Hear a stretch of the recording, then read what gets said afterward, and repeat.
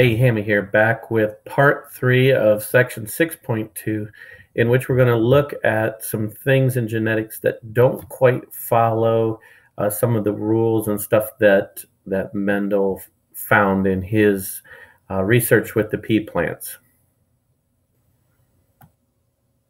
Okay, one thing that we've noticed is that Mendel may have been very, very lucky. Of the 7 traits he looked at with the pea plants, all of the traits were on different chromosomes, okay?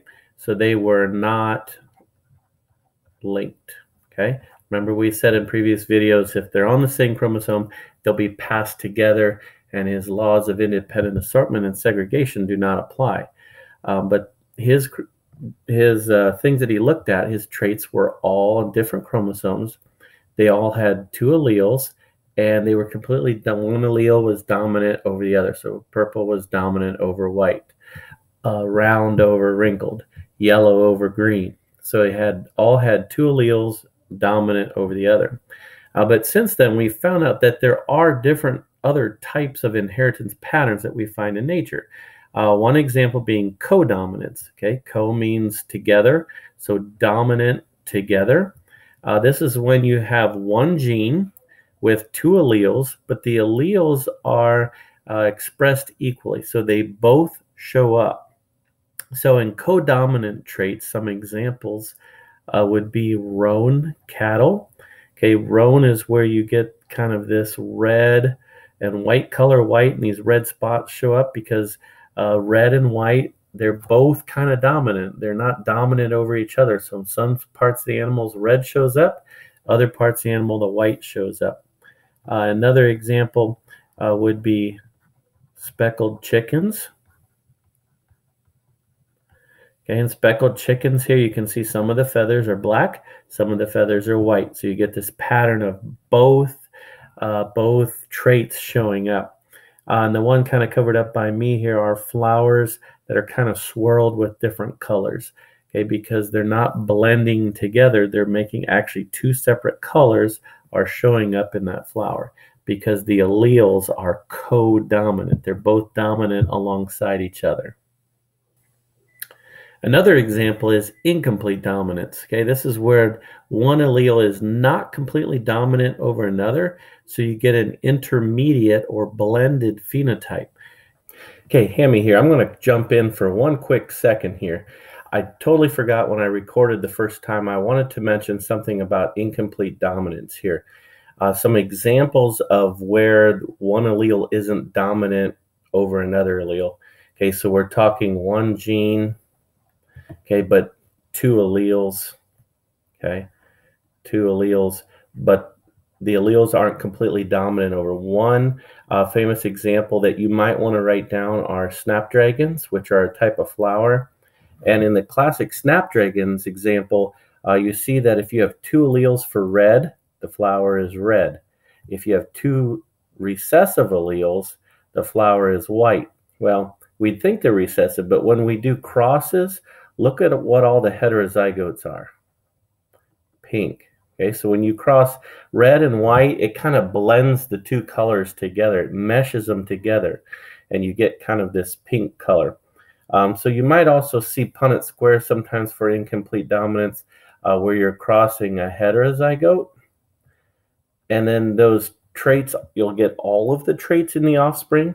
Okay, so you have big R, little r, and same thing down the other side. Now look, you get a 1/4 chance of getting a red flower. Okay, 1/2, 2 out of 4, 50% chance of getting a pink flower, and a 1/4 chance of getting the white flower. So I just wanted to jump in here and kind of give you some examples, jot down some of these examples here so you remember this. This is an important concept to remember that I forgot to mention the first time I recorded. Example would be multiple alleles are traits controlled by 2 or more. So 2 or more, that's where we get the term multiple alleles. For example, if you look at rabbit coat color, down here you see that there are multiple alleles that a rabbit can have for coat color. So they can have a dominant, capital C, which gives them a brown coat, the chinchilla allele, the Himalayan allele, and the albino allele. Okay. Now notice with multiple alleles, there's more than one allele, but there's still just one gene. So they have one gene for coat color, but they could have any one of these 4 alleles in that spot. And there's kind of an order of dominance over each other. Okay, so the wild type brown fur is allele over the chinchilla type. So if you have big C, you'd have brown fur. If you had big C and then little c, ch, okay, this is going to be dominant over that. So you'd still have brown fur. If you had big C, little c, okay, that's dominant over the albino type. So you'd still have brown fur. Okay, the chinchilla trait is dominant over the Himalayan. So if you'd have little c, ch for chinchilla trait and little c, h for Himalayan trait, it would still be the chinchilla trait, black-tipped white fur. Okay, the Himalayan trait, you have to have little ch for the Himalayan, or you could have little c, little h, and that would, the only one it would be dominant over is the albino allele here. So they'd be mostly white with black-tipped paws and nose and tail. The albino is completely recessive allele, and so the only way you can get albino rabbit is with 2 recessive alleles. An example of multiple alleles and codominance in humans is the ABO blood type. Okay, so now the blood type is just determined by these sort of proteins and sugars that hang on the outside of our blood cells that are galactose or acetylgalactosamine, which would be the A. If you have type B blood, you have this galactose attached to your red blood cell. So the RBC is the red blood cell here in the middle. Okay, so again, you have one gene with 2 alleles, but there's more than one allele, and they happen to be codominant too. So if you have an allele for the type A, the galactose, or the acetylgalactosamine, okay, you can have AA or A, and this lowercase I means recessive for no protein. So you're still going to have the A's show up on your red blood cell. Now, this I for the alleles has to do, says that the gene is on an autosome. Okay, an autosome is one of the first 22 pairs of chromosomes because the 23rd pair, remember, is XX or XY, are the sex chromosomes. Okay, so this is just telling us that blood types are on an autosome because they use an I, whereas sex chromosomes is there's an X and a Y, or XX if you're female. So a capital I means it's dominant. A lowercase I means it's a recessive trait, and it's on one of the first 22 chromosomes. If you have type B blood, you either have 2 B proteins or allele genes for the galactose, okay, which shows up, or if you have a B and then a recessive for no galactose, then you still have these B's or galactose, these little G's on the outside of the blood cell. If you get a gene for each, you have type AB blood. Look, both of them show up on the surface. So it's multiple alleles. You can have A, B, or recessive, which is none. So there's 3 alleles, but they're also codominant because they can both show up if you get an A and a B. That's how you get type AB blood. To get type O means O equals no surface marker on your red blood cell. So that would be 2 recessive alleles here, which is designated by little I, little I. Okay, so that'd be an example of multiple alleles and actually codominance that we just talked about. Another example of non-Mendelian inheritance is polygenic inheritance. Okay, and the prefix poly means many genes, many genes. Okay, this is under the control of numerous independent genes found on different chromosomes or on different spots on the same chromosome. So this would include things like eye color, hair color, and down here it's showing us skin color. Okay, now we think skin color has at least 3 different genes, A, B, and C. Okay, and it depends how many dominant alleles and how much melanin or the pigment in your skin is produced. So over here, these are the gametes of possible parents. If you have homozygous parents, or you get big A, big A, big A, big B, big B, big C, you get 6 dominant alleles. That's going to be the darkest skin type right here. And you can kind of go as you vary. As you have less dominant alleles, you get less melanin all the way down here, which would be little a, little a, little b, little b, little c, little c. Okay. And if you look at the general human population, we see that there's very few very, very dark, very few very, very, very light, but we get kind of this bell curve when you look at a lot of polygenic traits. And this will come up again when we talk in our evolution chapters. We'll look at this bell curve again and see how natural selection actually affects this. Okay, so hair color, skin color, height, eye color, those, when you get a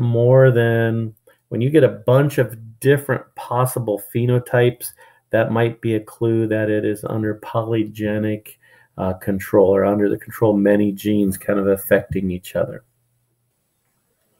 One final point is that genes are not solely the main determining character or main determinant of a phenotype.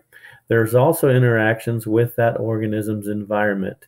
For example, if you look at the human heights throughout history, okay, so this is from 1820 to 2013, and over here they list some different countries. Look at the average height in centimeters of the average median or average male height in various countries. Look how that has steadily gone up from the early 1800s to the 2000s. Why is that? Are our genes changing? No, our genes haven't really changed. We just think better access to better nutrition, okay, being able to go to the grocery store and get fresh fruits, more affordable, instead of having to grow your own vegetables and food, and not having to go through times of winters and stuff when you can't eat as much, your nutrition's not as good. We have access to that good food all the time, good health care, and reducing the amount of disease and stuff. And all that stuff, nutrition, better nutrition, less disease, has led to an increase in about 20 centimeters in the average human height just in the last couple hundred years. And if you look back over history, you can actually see kind of that human height has gone up and down. I did some reading where they think, well, Napoleon, you hear about Napoleon Bonaparte being so short. They actually think, well, he actually wasn't overly short compared to everybody else during that time period. He was about average height, maybe an inch or two shorter, but being 5'5" back then was around average versus the 6 foot tall that you would think of average male in the world today. So kind of some interesting things how environment has played in along with genes to determine the actual phenotype that shows up. Another simple one that we might be familiar with, you got the old farmer's tan going on down here, or that looks like a trucker's tan where they have their arm up on the window all the time with their short sleeve shirt on. Okay, skin color is determined by exposure to partly UV radiation. So you can have a lighter skin tone, but if you're out in the sun a lot, okay, you will tan, okay, which your skin, they will make more and more melanin, these little brown dots over here from this melanocyte that's found in your epidermis. So, an environmental condition can actually change the phenotype or the skin tone. Okay. So again, how the environment can sort of play a role in how the genetics are expressed, or that final phenotypic outcome. And it's kind of off the slide here, but that debate is often called the nature versus nurture debate.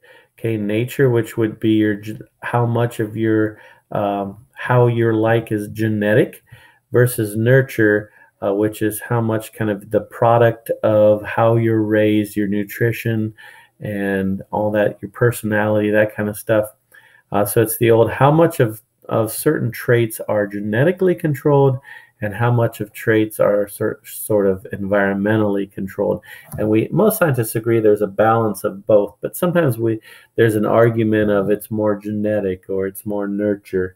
And so this is a debate that you hear a lot about when we talk about genetics and environment.